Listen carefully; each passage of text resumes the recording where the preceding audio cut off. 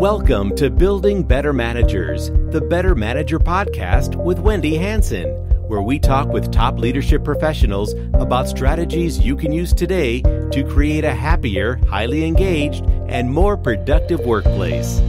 Now, here's your host, Better Manager co-founder Wendy Hanson. Today, I am honored to have Kayti Sullivan with me. Kayti is the Senior Vice President at Yelp, currently running Yelp's customer success team.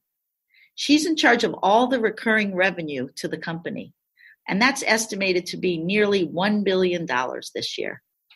She started in the company over 10 years ago as a frontline salesperson and managed sales and go-to-market teams all over the U.S. and Western Europe. In addition to her experience at Yelp, she works as an active advisor for a few startups and a few side projects related to furthering women in business and leadership. Kayti lives in Mill Valley with her entrepreneur husband and 9-month-old baby Axel. She's a passionate cyclist, avid reader, and lover of travel.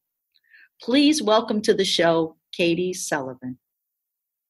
Hi, Kayti. It's so great to have you on the show today. Thank you for joining us. Of course. Thank you for having me. It's an honor. Oh, well, I loved when we were talking about lead more and do less. I thought that would be a great theme for today because you have a lot of wisdom on that you could share.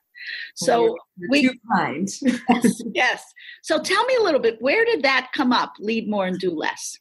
Yeah, so it actually came from a one-on-one that I had with our CFO, who's become a bit of a mentor to me in the last kind of 18 months or so.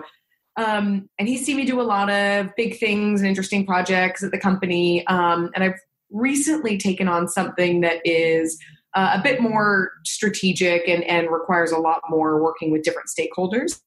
Now, I am a very, very high energy person. I need to keep myself very, very stimulated.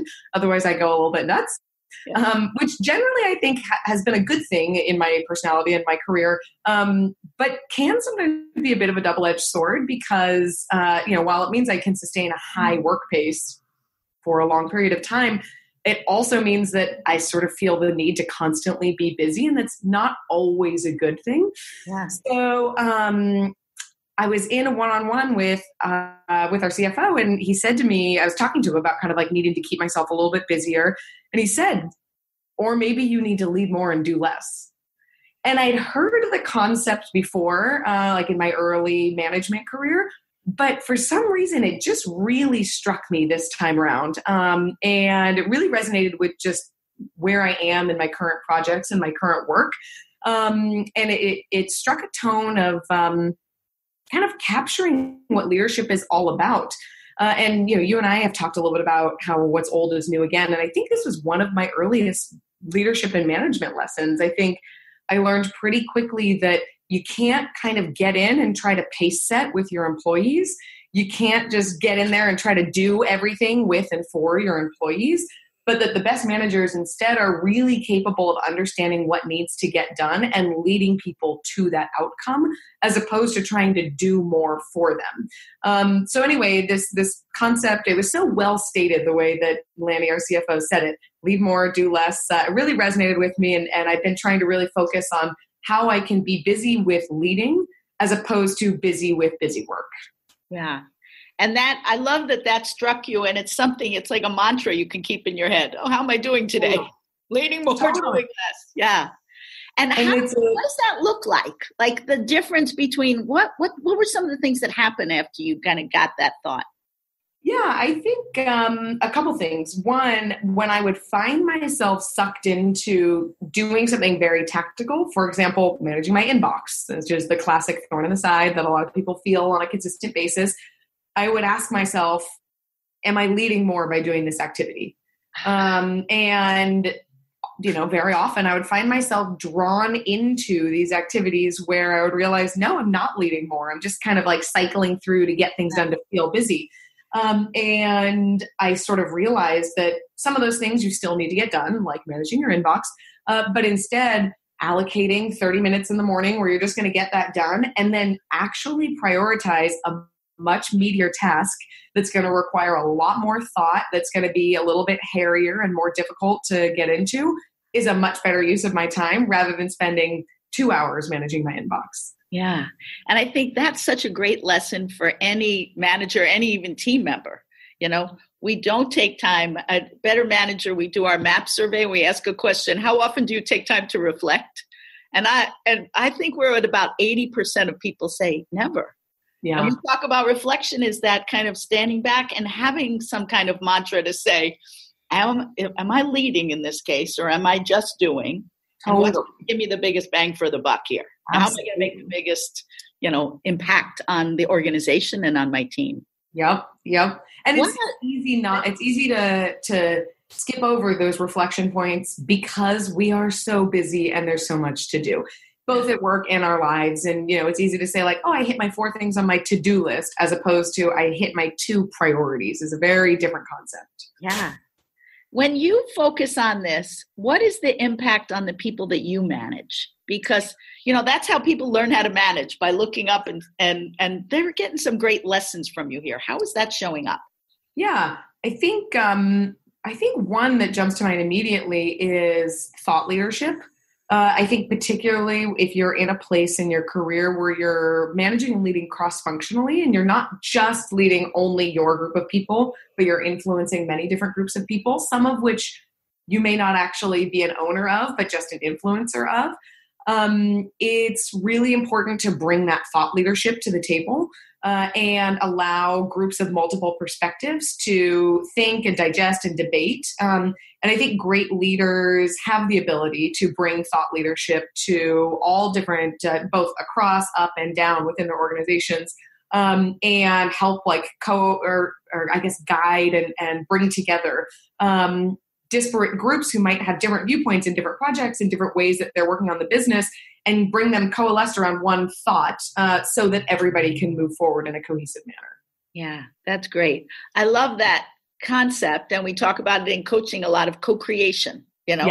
When you have 2 people together, and you do that so well across the organization and bring excitement in. And how do we look at this together? And you don't need to own things to make change. Totally. And you can lead by any seat on the bus. That's what people need to realize in organizations, no matter where you are. Yeah. Or as I like to say, you don't need a manager title to be a leader. Yes, that's great. That's great. One of the things that you and I have talked about a lot too is vision, because, oftentimes we just get into tasks. This kind of goes back to lead more, do less, right? Without really a vision or painting the picture for people of what it is. How does that show up in your work, and how does that impact you? Yeah, that's a great question. I definitely am a big advocate of leadership with vision and kind of bringing a vision to your team. And I kind of think about it in 3 different ways. There's piece number 1, which is where are we going, which I think inevitably everybody wants to understand if they're part of a team, no matter what part of the team you are. And our brain needs to know that from a neuroscience standpoint. If we don't know where we're going, we're really going to kind of circle. Yeah, exactly. So where are we going? I think piece number 2 is, I think, vision for your team. If you're a manager or a leader, you actually really have to have a vision for each individual on your team.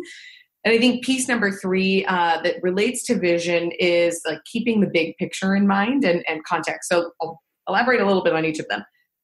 To the first point on where are we going, I really do believe that people need a beacon to be working towards. And that's why we have milestones and goals. That's why people love New Year's resolutions. And, generally speaking, most people in business really want that direction.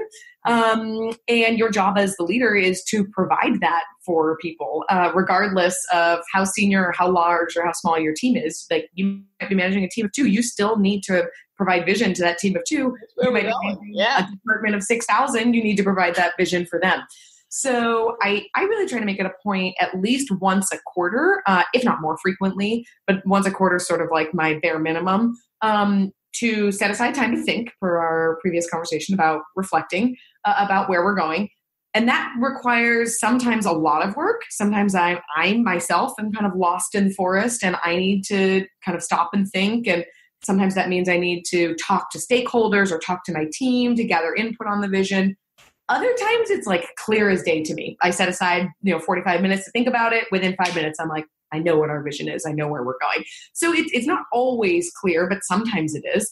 But the main point is that at least once a quarter, you're spending time gathering the appropriate inputs and coming up with and truly articulating, ideally in like a very memorable or pithy way, what that vision is, and then spending time communicating that to your team and to the people. So I think that's piece one on where are we going.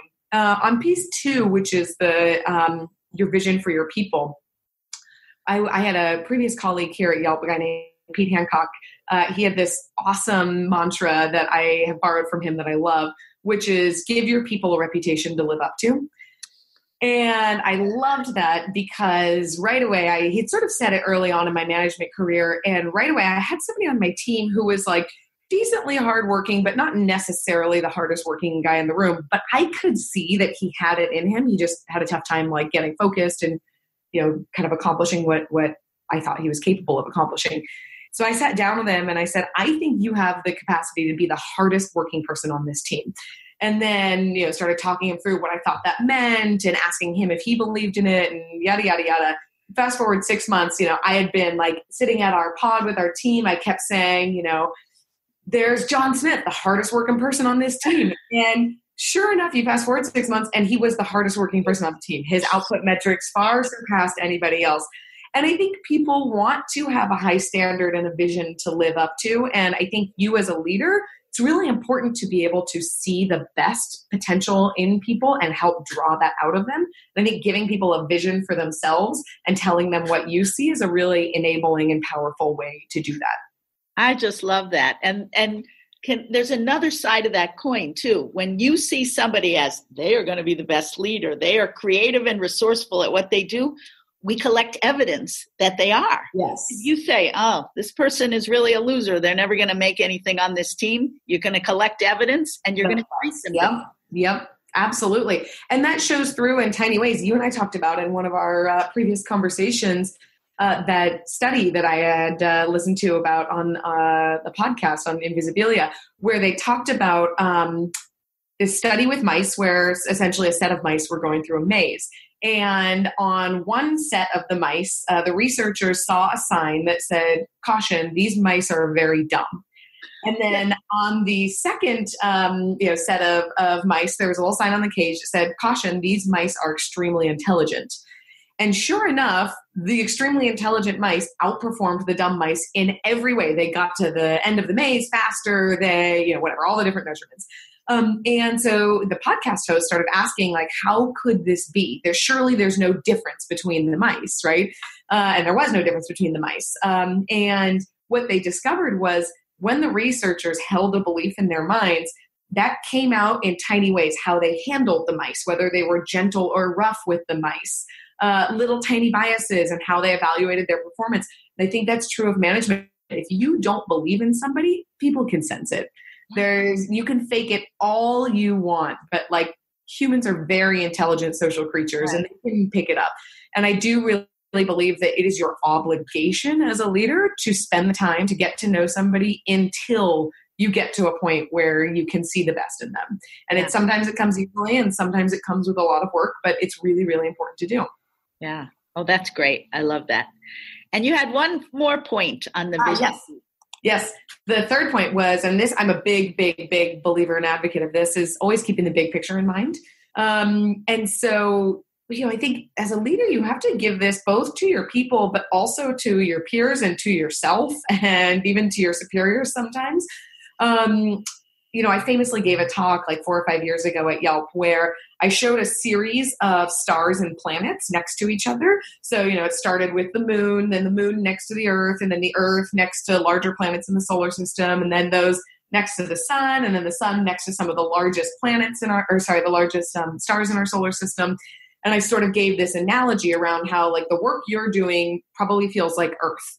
Probably feels like everything to you. And then when you look up and you realize that, there's other planets in the solar system. And then you look up and you say, we're all powered by the sun in this solar system. And then you look up and you realize that we're just one solar system and an entire galaxy, and sort of compared our work to that. And that meme has been sort of promulgated throughout the company since then. But I think that keeping that big picture context and understanding that we are all one small part of an entire system that's working together. It's really easy to believe that your work or your struggles or your stresses are the most important or are dominating your kind of amygdala or your brain over the course of that day. And it's that greater context that kind of allows you to see the bigger picture and relax and understand where you are. And I think it's a great stress reliever. And I think it's a really great way to kind of like understand how you fit into a business, into a company, what work you do, how it matters. And in some case, like not in a bad way, but sometimes how it actually doesn't matter. And so don't freak yourself out. Yeah, right. Don't sweat the small stuff. Yeah, this is it. Yeah. Exactly. Like missing a sales number. Yeah. Like you're missing a sales number, or you pushed a line of code live and there was an error in it or something, and you can panic and lose sleep for night after night after night. And you realize in the scheme of things, like when you're 50 or 60 or 70 and you're getting to retire, you're probably not going to look back and say like, don't remember that one time when I pushed code and it was incorrect. Like probably not. And that context is really important to keep in mind. It's all about learning from your mistake and moving on. Yeah. Yeah. And we're not saving lives, like we're not, babies are not at risk. Right. If something goes wrong at this. And unless you're listening to this podcast and you work in a NICU, you're saying, if you're in a NICU, we want you to do that. Stakes are high. Code or something else. It's all going to be exactly. Yeah. So you've been at Yelp for 10 years. God, you came in as in sales, and now look at where you are 10 years later. You have lots of lessons, and you're in charge of so much of this recurring revenue, $1 billion, lots of responsibility. My God, what advice would you give to like new managers coming in, like things that you say, wow, you got some good advice early on, from people that really you've held with you. Yeah. What would you share with some new leaders who are coming up? Yeah, that's great. Too many things to even think about on this podcast. I'll probably write a book about that. But it turns out there's a big industry of books on leadership. I would say a couple of the more memorable ones, and especially ones that are applicable if you're kind of in the first 2 to 5 years of your management career, would be number one, the team takes the tone of its leader. That was something that my very first sales director, when I became a sales manager, used to repeat over and over again. The team takes the tone of its leader. And boy, oh boy, is that true. And so I used to have moments when I would, kind of be going home that night. Maybe I'd been having a not great day or week. And I'd say, oh, my team is so blank, like fill in the blank here. My team's been so lackluster this week. Or, my team's just not holding themselves to a high standard this week. And then I'd sort of stop and ask myself, I'd say, team takes the tone of its leader. Am I lackluster this week? Am I not holding myself to a high standard this week? And it was a really great way to understand how kind of there is an I in team as a leader. And I think how important the tone that you set for your team is, and, how much ownership you actually have over everything from the vocabulary they use to talk about the company and their jobs. And it's like when I hang around with my 3-year-old niece and she says the word crap, and I think to myself, where did she learn that? And I realized, oh my God, I'm the one who said crap in the but your team is like that. You are their leader. They are going to internalize your vocabulary. They're going to model what you do. And exactly. And if you come in and your energy, you are naturally high energy, which is such a gift to your team. But if somebody comes in and says, I'm just not feeling it today. Totally. Whoa. When I was starting to train new managers, the first thing I used to say is the first 5 minutes of your day are some of the most important of your day. When somebody walks to their desk, do you put your head down and ignore them? Or do you look up and say, good morning, Susie, how are you doing today? That in and of itself really, really matters. And so I do really think that that's a critical kind of early lesson in leadership. Another one is always explain the why. So many of the things that I believe in leadership, I've borrowed and stolen from other great thought leaders. And this was a Simon Sinek TED Talk that I saw ages ago. Maybe which will never get old. We use it all the time because it is. If you understand the why, it's kind of the vision piece, right? Exactly. The GPS piece. Yeah. And it's such a different thing to say, hey, we've made changes to the compensation system or we're making changes to the product. Here's what it is. That just leaves all this room for wait, this is the change. I don't like the change. I'm uncomfortable at the change. versus if you say, this is what it is. Here's why we made it that way. Here's some of the other things that we considered, but we made the change this because of X, Y, and Z. Then it's so much easier for people to go home, lay their head on their pillow and understand and not worry about it and focus on the task at hand. Yeah. And they may not always agree, but if they knew the why, they can understand. Now I get this. I can buy in. Yes, absolutely. Awesome. Then I would say the third lesson that I think is great for people in their first few years of management is kind of ties into our previous conversation about setting a vision for people. And it's you have to believe in people. And, it can be easier and harder to do. I've had thousands of people on my teams. And sometimes it's really easy. I see somebody and right away we have a connection and I see the best in them. And sometimes it's harder to do. I don't have that immediate connection, or I have a raised eyebrow or a question mark about them. But I really believe that it's my obligation to keep having the conversations with that person in order to get to that point where I truly believe in them, because it is just incredible what people can accomplish. And I know that we live in an era where people are trying to, and companies would love to replace as many people with machines as possible because it's less expensive, et cetera. But there's even the machines, there's people behind the machines making those machines, writing those algorithms. And you're never going to get away from just how important people and their motivations and their inspiration are, and just how much those people can accomplish. Yeah. When someone believes in them. Yeah. When we appreciate, we've had a lot of conversations about this too, appreciation, recognition, gratitude. Yeah. Just to think, that's kind of fluffy, Totally. No, it builds capacity. It builds capacity. It turns out if business was just taking what was on a spreadsheet and executing on it, everybody would be really good at business. But not everybody is. The human factor gets very complicated. Exactly. And we have to hold what we're really believe in. Yes. So my last question, because I just admire you so much. I admire the fact that you are such a leader in business, and a women leader in business, and a mom. Lucky little Axel, he's got a mom that's out there making a difference in the world. As you look at this, and I think all of us have to do this, what do we want our legacy to be? Mm-hmm. Like, what do we, as we get to the end and we're looking back, like we talked about, don't sweat the small stuff. It's not. Right. What do you want your legacy to be, Kayti? So I think two things. I think if you would have asked me this like 5 years ago, I would have had one answer, which still remains true. And I think now I probably have a little bit more added onto it. But I would say first and foremost is, and I used to talk about this with employees, I think about, when I'm like 90 and I'm sitting on a rocking chair on my porch, hopefully like enjoying. You're riding a surfboard. I don't get that you at 90. Riding a surfboard, drinking a cocktail, who knows which. But when I'm sort of like looking back on my life, and hopefully I've got grandkids or great grandkids, I want to be able to point to something in the world, point to it and say, I helped build that. And so for a long time, that's been what's fueled my desire to continue to contribute to growing Yelp. Is I really believe in our mission. I really love the company. And I want to be able to look back and say, like, look at that thing that I helped build, and it was influential in our society. I would say the things that have added on to that are twofold. One is I'm really motivated by hopefully creating life-changing experiences and events for the people who work for me. So whether that be financial or career opportunities, like just give somebody a shot, even though they might only be 5 years into their management career, put them in the biggest job they've ever had and accelerate their career. And they look back when they're, 90 and they say, wow, that moment in time, like Kayti really believed in me and gave me that opportunity. That's really motivating to me is the idea of like having some life-changing events for people who work for me.